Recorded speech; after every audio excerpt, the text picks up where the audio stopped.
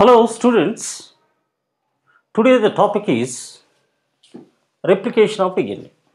So in this video, we are going to discuss about replication of DNA. Before getting into the details of this replication of DNA, let us try to understand some of the functions performed by the DNA. Functions of DNA. The first function is it stores the hereditary information. It stores the hereditary information. Every organism will have certain characters, and all these characters are stored in the form of DNA. Okay, that is the first one. And that hereditary information will be transferred from parents to children and from one generation to other generation. So, this hereditary information is stored by the DNA. Okay. And the second one, it exhibits variations. So we know that the children look like parents, but not exactly like parents. This is because of variations. So the degree of difference is called what? Variation. And this variation occurs during the formation of gametes. And you know that the gametes are haploid. And how these haploid gametes are formed, or how these haploid gametes are produced by a diploid organism? By the most important cell division called meiosis. And during that meiosis, not only the ploidy will change, but even the variations occur during prophase 1. And during prophase 1, there are 5 subphases. I hope you remember that. Leptotene, zygotene, pachytene, diplotene, and diakinesis. And during pachytene, the most important event will occur, which is called crossing over. And due to that crossing over, so these genetic material will be exchanged among homologous pair of chromosomes, and that lead to what? Variations. So you have to remember that that is the second function of the DNA. It exhibits variations due to crossing over at the time of meiosis. So don't forget that the crossing over occurs only at the time of meiosis, not during mitosis. Okay. And let us say sometimes we come across with sudden changes, and these sudden heritable changes are called what? Mutations. So sudden heritable changes are called what? Mutations. And these mutations will lead to the formation of new species. And that ultimately, of course, helps in evolution. But that doesn't mean that mutations will occur often. Mutations occur gradually, slowly. Okay, mutations are not of frequent occurrence.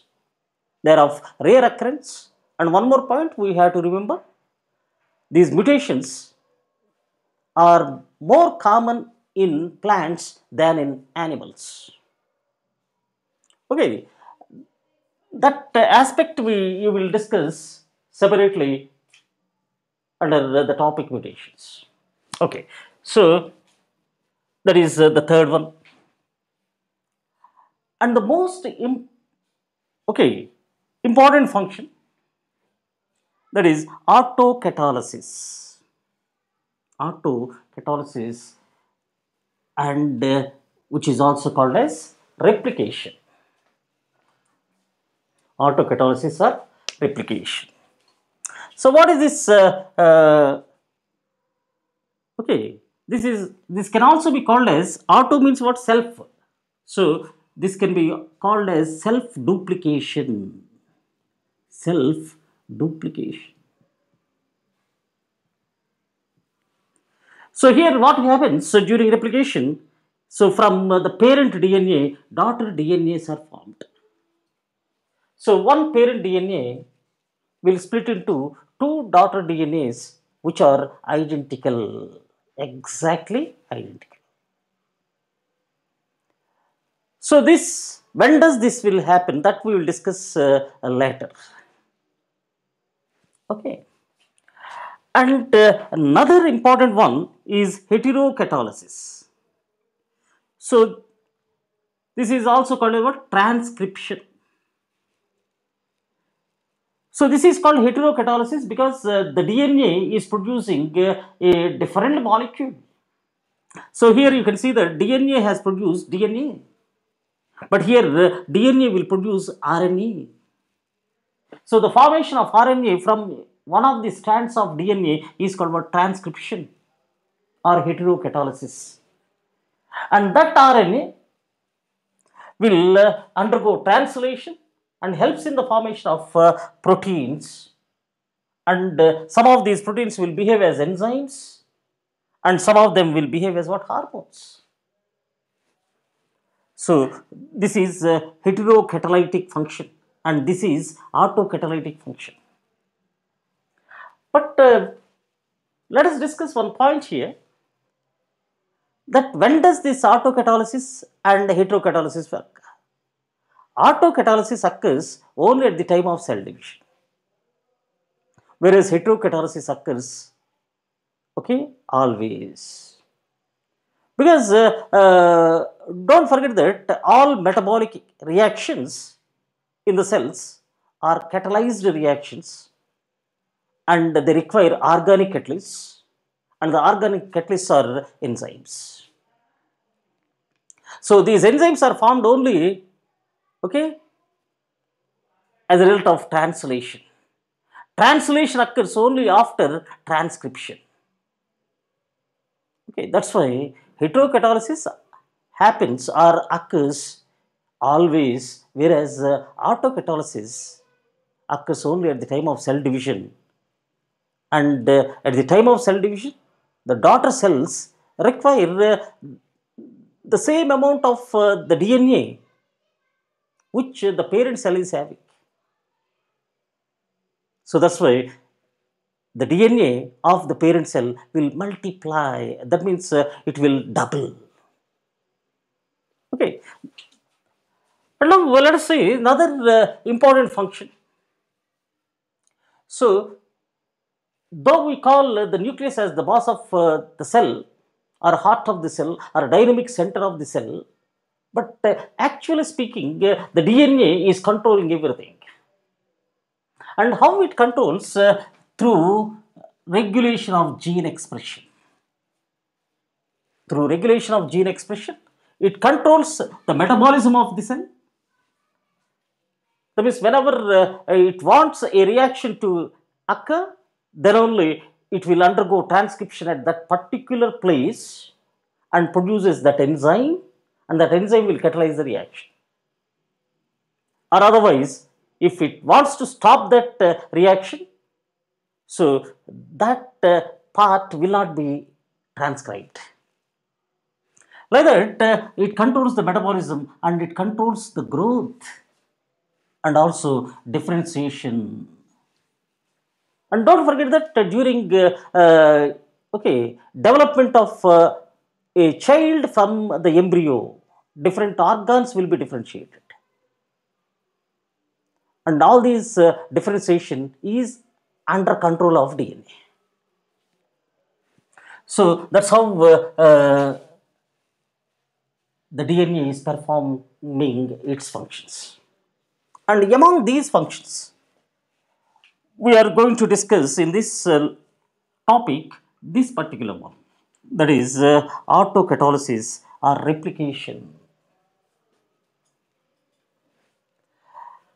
But before getting into the details of this replication,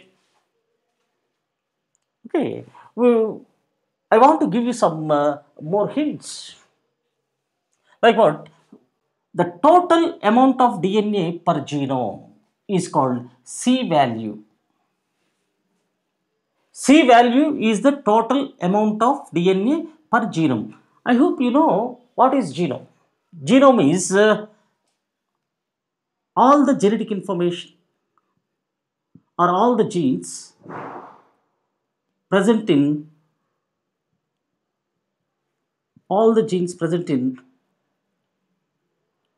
a haploid set of chromosomes. In a haploid set of chromosomes.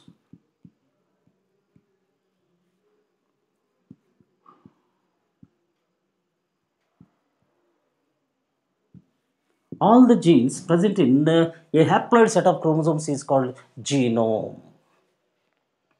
So we know that are we haploid organisms or diploid organisms?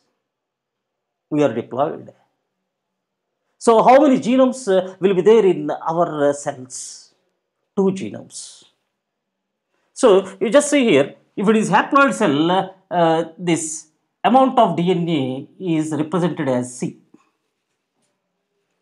And the diploid cell will have 2C. And now don't forget, when the cell is dividing before cell division, okay, it prepares for the cell division, and that preparatory phase is called the interphase. And during that interphase, you heard that there are 3 subphases. One is G1 phase, second is S phase, and the third is G2 phase. G1, S, and G2 phases. Among that, S phase is synthetic phase, during which the DNA amount will double. Means what? Originally before, suppose if it is diploid cell, before S phase, it has 2C count of DNA. And after S phase, very simple, it doubled. So it is represented as 4C. And the amount of DNA is expressed in what units? And this amount of DNA is expressed in picogram, and it is abbreviated as PG. And 1 picogram is equal to 10 power minus 12 grams. Okay. So the amount of DNA is expressed in picograms, and that is denoted by PG or abbreviated as PG. And 1 PG is equal to 10 power minus 12 grams. And here I want to give you one example. Suppose in the examinations, they said that a cell before interphase has 20 picograms of DNA. 20 picograms of DNA before interphase.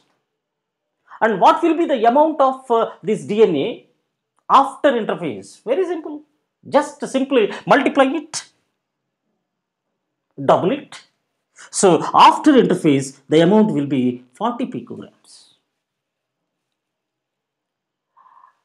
And don't forget that during mitosis, at the end, how many daughter cells are formed? 2 daughter cells. And remember, for example, let us say that this is the mother cell with 20 picograms, and after interphase, the amount became 40. And now when 2 daughters are formed, each daughter will get how much? Very simple. Each daughter will get 20 picograms. And you just see here, the amount of DNA in the mother cell is 20 picograms, and even both daughters are received the same amount. how they have received the same amount because of that doubling. And that happened during S phase. And we call that process as what replication of DNA. And I want to tell you another example. Suppose, let us say, so this cell which is having 20 picograms of DNA is dividing meiotically, and at the end of meiosis, 4 daughter cells are formed. And you see, so the mother is having 20 picograms, and after interphase 40 picograms, and 4 daughters are formed. And now you tell me how many or how much amount of DNA each daughter will get. Okay, each daughter will get, okay, 10 picograms.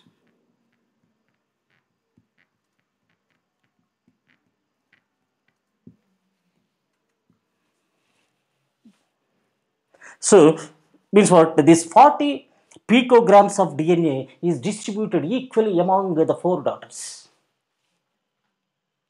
Okay. And here also, you see, the 40 picograms is distributed among the 2 daughters equally, and that's why it became what? 20 picograms. And this is what you have to remember and you have to understand, and that will help you to solve some problems that often asked in the competitive exams. Then we will proceed into the actual replication of DNA.